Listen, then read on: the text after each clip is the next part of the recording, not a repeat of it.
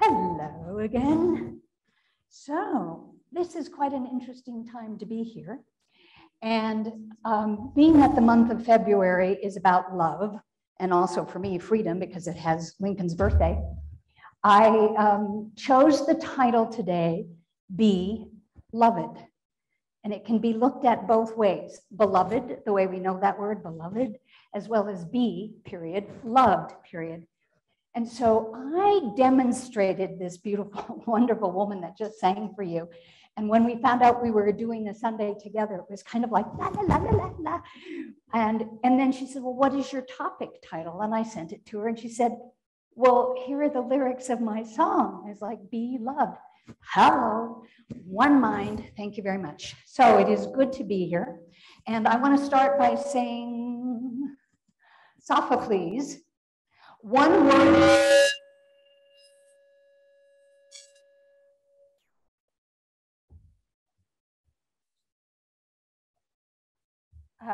I'm pretty powerful there.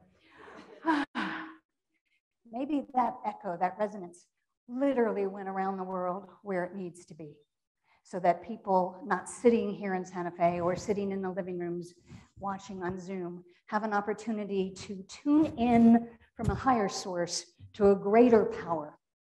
And that is really what I'm talking about when I talk about beloved, beloved. So there's a higher order taking place even with or without any of my divine intentions. So as I was about to say, Sophocles says, one word frees us of all the weight and the pain of life, and that word is love. Love, love, love, love. And you know, a lot of times when a minister starts to talk about the word love, you know, it's like, oh, the cute love, the sweet love, the romantic love. Given the state of the world that we live in today, I'm going to invite all of you to join me in a concept of a greater love, a capital L love, a love that we need, because then I'm going to quote somebody else.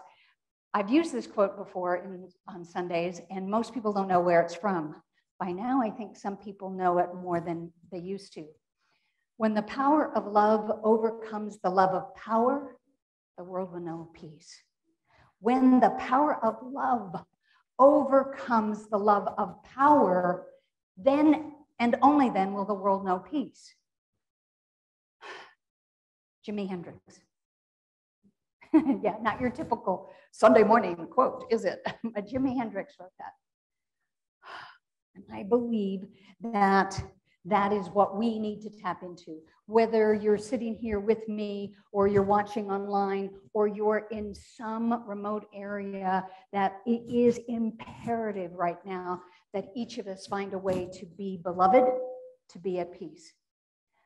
And the quote from Matthew 3:17, the technical King James Bible version, which I'm not a Bible thumping preacher, but I want to give it to you correctly. And lo, a voice from heaven saying, this is my beloved Son in whom I am well pleased. Beloved, be loved. That's really what it's about. To be the beloved in whom I am being the higher power. Beloved, that I am well pleased is simply to be loved.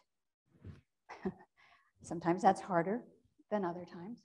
And some of you who know me or have had a Sunday service with me before or go way back to San Diego know that I have on occasion used a signature phrase. And I only use it when it's being called forth, but it was birthed out of, why the heck am I standing here with this privilege of talking to all of you? And it is simple, how may I love you today? And sometimes when I'd say that, people in a Sunday service like, oh, that's cute, how may I love you today? It's really about how may I, the beloved in me, love you, the beloved today, now, here. To be able to know that expression of love from a greater place, because perhaps many of you have noticed, we are living in really uncomfortable, unsettling times. This is the time for which we are on this planet, so that each of us, we're all in this together as the one, each of us have this opportunity to move to a place of love and peace. We're called to that more than ever, ever, ever before. So when I say, how may I love you today, it is to invoke and invite that aspect of your higher self to a state of the capital L love, not just the romantic love, not just the sweet, cute love, but that love that passes all understanding, because we need to get to peace. So I was thinking about how in these unsettling times where one only needs to turn on the news or your social media devices, and it is a call to prayer. And some of you may like prayer, some of you may know spiritual mind treatment, some of you may go, prayer sounds too churchy. Whatever it is that you practice or follow, whatever presence that you experience to get to a place of love, peace, wisdom, wholeness, well-being.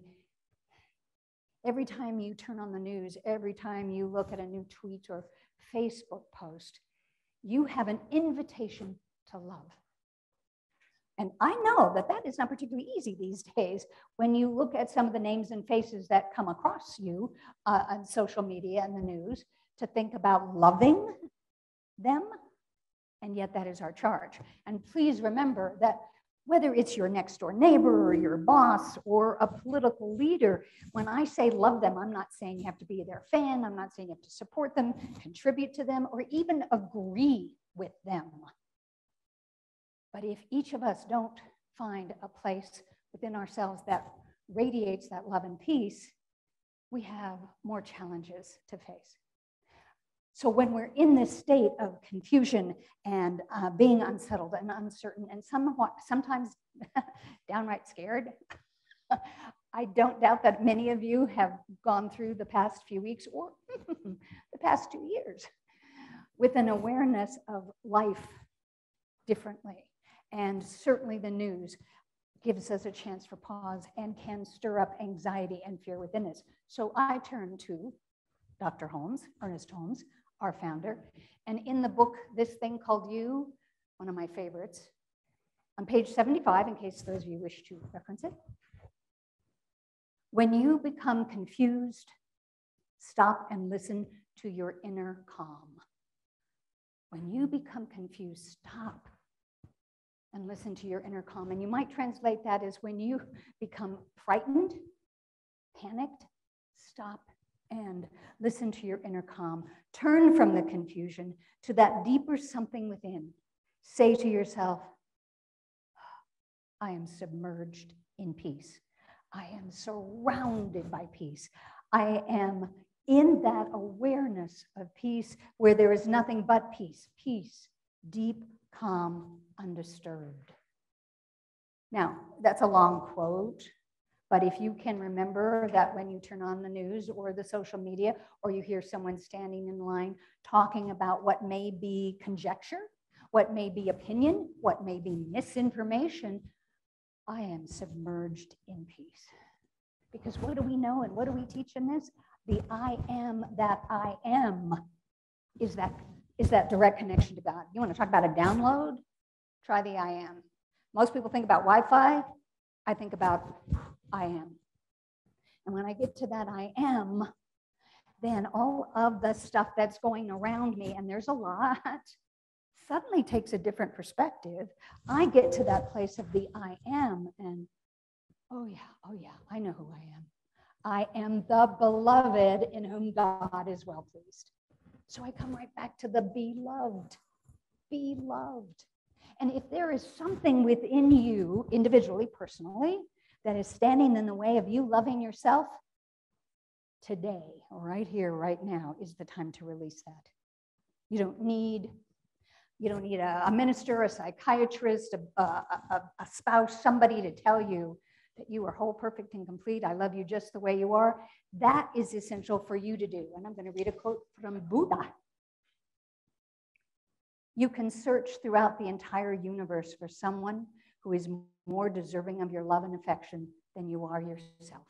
And that person is not to be found anywhere. You yourself, as much as anybody in the entire universe, deserve your love and affection. You yourself deserve that love. So whether or not you thought you needed to earn something differently in order to have that unconditional love, I write you a giant universal permission slip. You've got it. Please accept it. Take it on face value. What have you got to lose?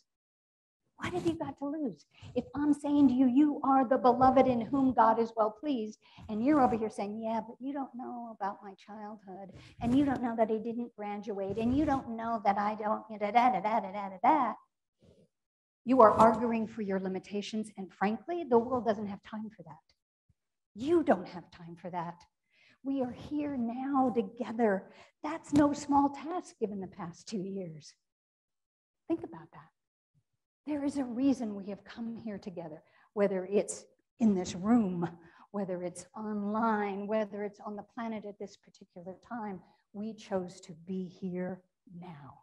Thank you, Ram Dass. Be here now. Be loved. Be loved.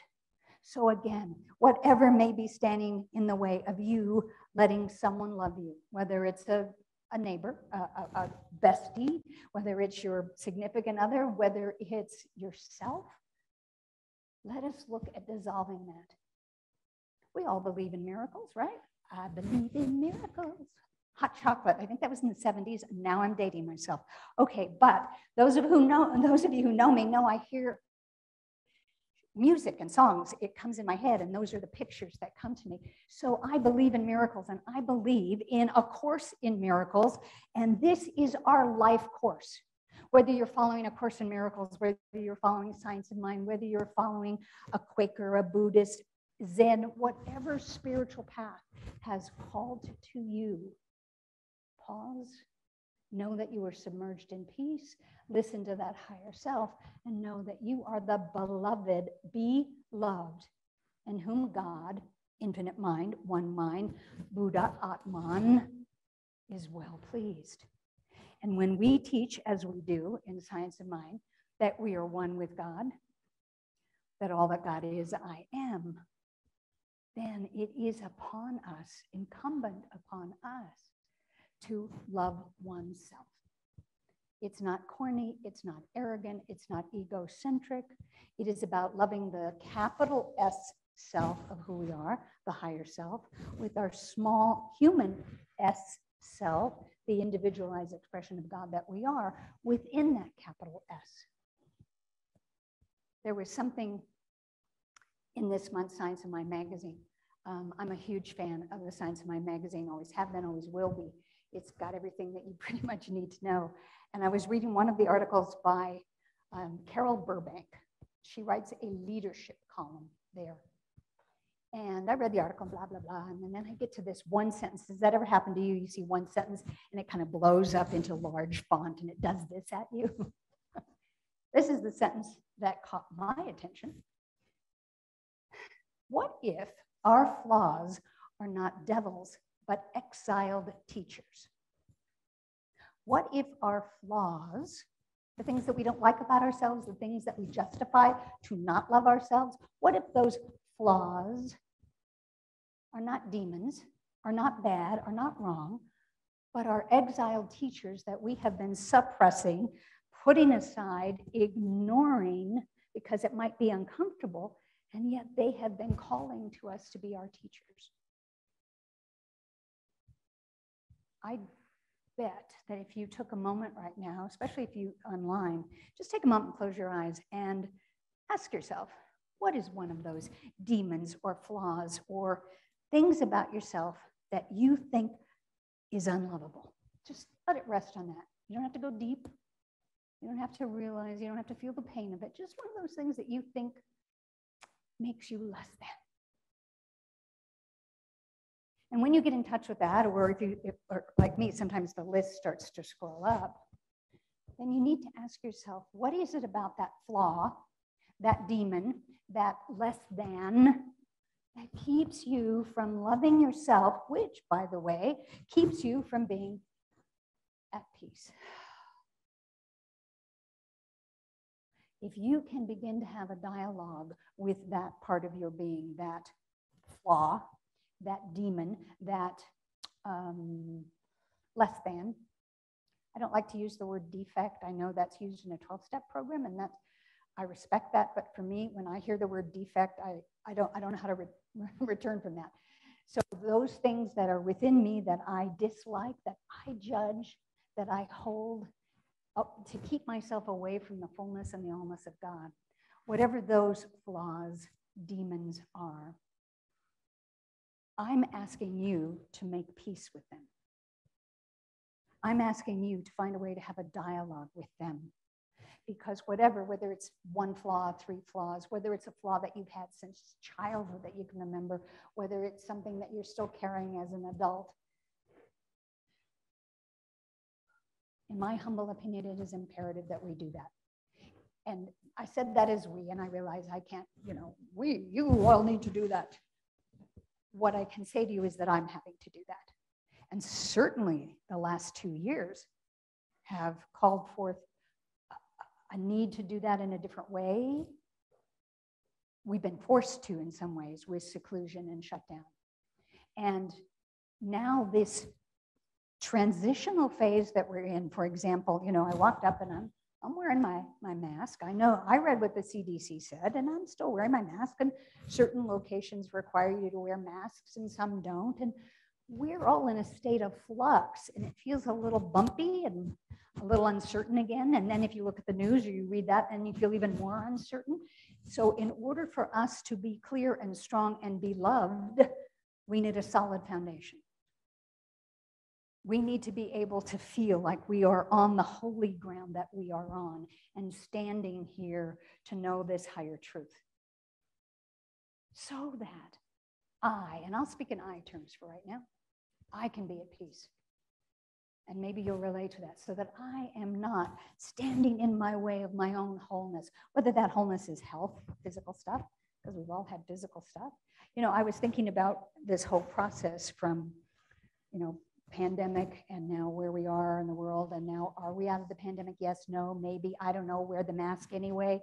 And yet there's all the judgment about that, and it feels uncertain. And then when you're someone like me who's like an introvert and has certain social anxieties, now suddenly you can be mask-free and you can hug. I don't know if I'm ready. And if you're one of those who feel like I do, it's like, maybe. Don't judge yourself. And don't judge another person. If you see that they're choosing to wear a mask, or they're not quite ready to hug and they're still elbow bumping you, get beyond that to find a place of common ground on that holy ground in order to know peace, in order to know love. Because whatever is standing in the way of you loving yourself, multiply that bazillion times, and that's what's standing in the way of us on this planet, knowing love and peace. And doesn't that seem kind of weird? We sometimes wonder, at least I do, as I try and navigate the waters of today, what can I do? Well, yeah, I can maybe sign a petition. I can maybe donate somewhere, and I can post a Ukrainian flag on my Facebook page. I can do all kinds of those things. First and foremost, my charge is to know I'm whole, to know I am submerged in peace, to know that I am beloved. Because if I don't know that, I can't know that for any of you. I can't know that for the world around me. I can't even send that prayer out in authenticity and be genuine to the world that may need it if I don't know it for myself. So I am inviting you, yes, especially you, I am inviting you to join me in that concept of knowing peace. And sometimes that's going to be a moment by moment, hour by hour, thought by thought experience. Because you'll be doing fine, you leave here, maybe you're grooving and oh, God is good, she said nice things, we did a prayer, I heard a beautiful song, blah, blah, blah. And then you go out there and then somebody will turn and cut you off without a signal. Those moments that come up. Or whatever, because we all have them and we're so aware of them. Oh, then that is your call to peace. And you may say, well, Reverend Duchess, if I get peaceful and I bless and release that person who cut me off or who didn't show up or whatever it is, I'm contributing to world peace. Damn right. Because peace, the song that we sing at the end of these services, peace does and has to begin with me, all of the me's. In order for that to, the rock in the pond as it ripples out, wouldn't it be something to think that if you could do that work, little old you, just do that work every day in every way, it gets more and more peaceful, that you could have an influence on the world leaders, on the situations that we're facing? Yes.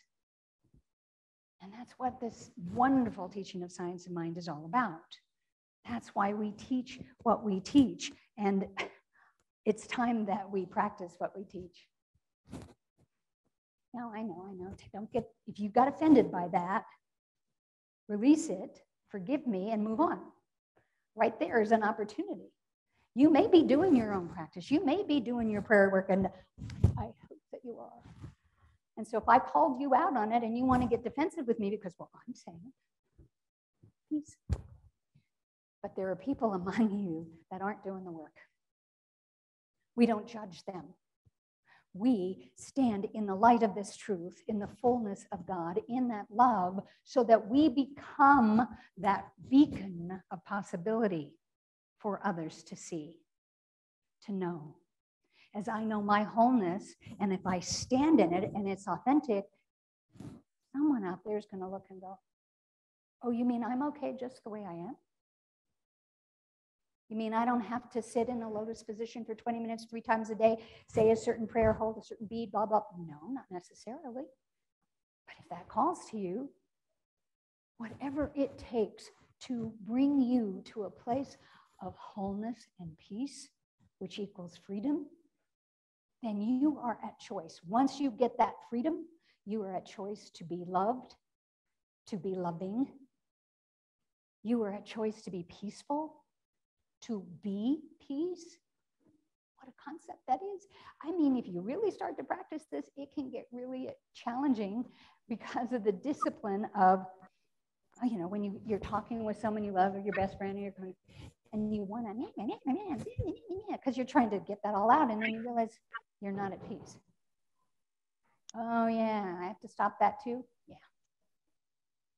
Because we need, I got to correct myself again. I need to do that. And I'm inviting you to join me. I can't tell you what to do, and this wonderful philosophy we follow doesn't tell you what to do. We don't tell you what to think. We tell you ways to think, how to think, so that you can examine it for yourself and go, oh yeah, that feels right. So that you can say an affirmation and you go, yeah, that feels right. Or, nah, this one doesn't fit me. Right. We have been given the gift of this weird time, is the gift to find our own self, at small s inside the big S self. We have gone through a lot. You really should just kind of like pat yourself on the back. You're sitting here, you're listening, you're alive, you're well, you're part of this wonderful thing on the planet. That's no small task. I was thinking about how all of us, as I said before, for some of us, it's like getting used to, you mean I don't have to have a mask? You mean I'm allowed to hug you? I'm not so sure. How do we do this? I'm shy. I've been in my closet for 2 years. Closet. How many of you go in your closet and there are things that don't fit anymore? You go, I put on certain makeup today and the makeup was all dried out because who needed makeup for 2.5 years? So you have things like that you're doing and you're adjusting. There's a syndrome called PTSD, and I think we have PSSD. I thought about that. PPSD, post-pandemic stress syndrome. I think all of us have that. And I'm not making light of people who have PTSD from really other traumatic events along the way, but all of us are finding our way beyond PPSD. You know what I mean. And if that is the case, then there is a bigger call to love yourself. And the more that you give permission to love yourself, the more flexible you become in loving yourself, then it makes it safer, easier, and funner for others to love you. That's why I say, how may I love you today?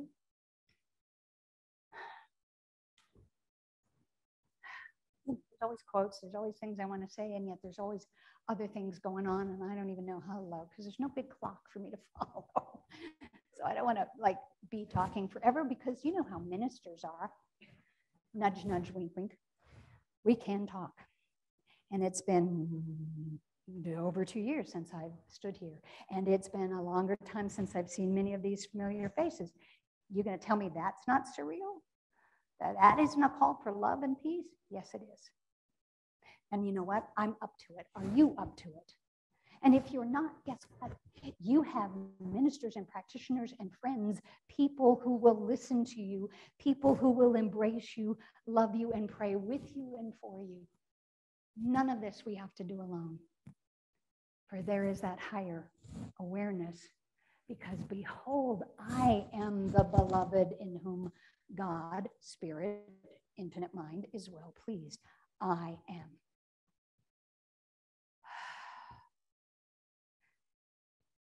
I think you got that. I don't think I need to say more stuff. I'm going to read a prayer later on. What I'm going to ask us to do right now is what I love doing and what all of us can do in a time like this.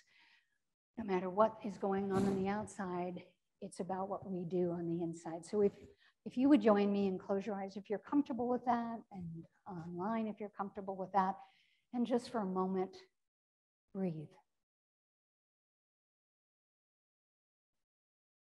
Breath and laughter are the two key things that bring us into present time, bring us into the body temple.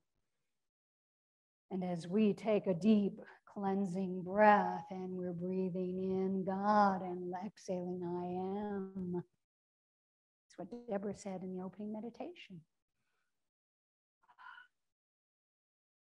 Something as simple as that. And we'll take one more in together. And when you take that breath in, hold it at the top for like 3 seconds, please. Just hold it there, feel it, expand it, allow it, and then release it. You may even let a sigh out. Especially those of you who are online, you can, and be here now. Be here now, beloved, to be loved. For there is only the one life of God. That life is my life.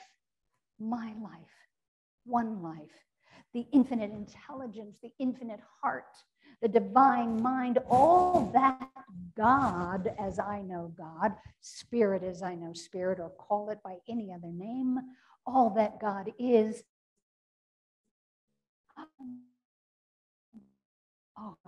And in this sweet, sacred moment, there is no one inside your head or outside saying, no, you're not worthy, you're not ready, any of that. Hear the still small voice that always says, I am.